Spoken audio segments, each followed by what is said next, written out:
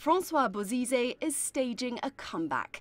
The former president of the Central African Republic is back in the spotlight ahead of the country's presidential poll, slated for October. Bozize was toppled in March 2013, unleashing a wave of ethnic attacks that killed thousands and displaced many more.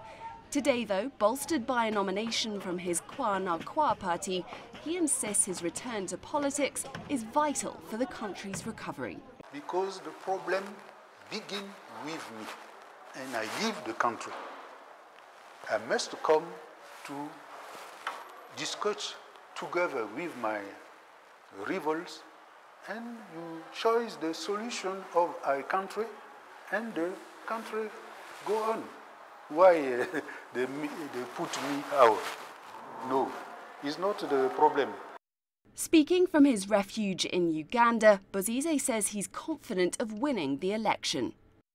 But my rivals are very afraid to see me between them for the election, because I will win in the first time, not the second.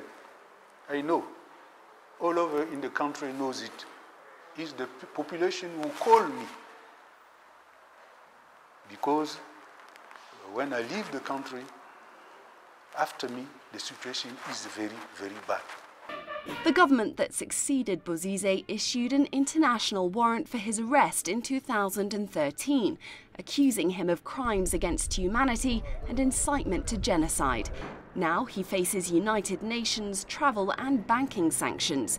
The African Union fears his return will undermine peace efforts and destabilize the country, and says it does not support his return. For now, though, Bozize seems defiant and determined to win. Clementine, Logan, CCTV.